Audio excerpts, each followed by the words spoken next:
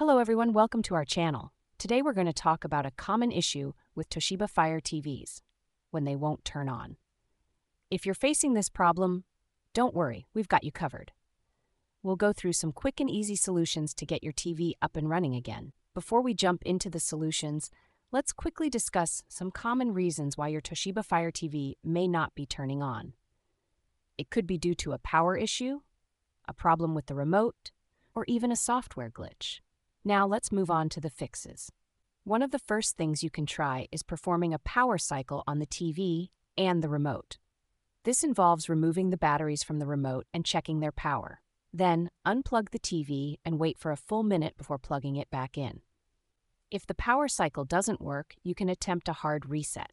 To do this, unplug the TV and hold down the power button for 20 seconds. Then, release the button and plug the TV back in. This can sometimes help reset the TV's system and resolve the issue. It's also important to ensure that the power source is working correctly. Try plugging the TV into a different outlet or using a different power cable to rule out any issues with the power supply. Sometimes, the problem may lie with the remote control.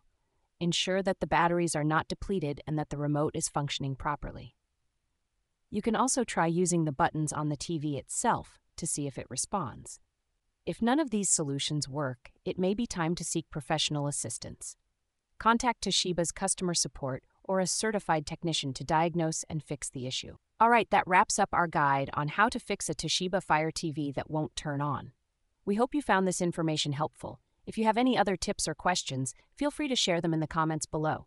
Don't forget to give this video a thumbs up if you liked it, and subscribe to our channel for more tech-related content.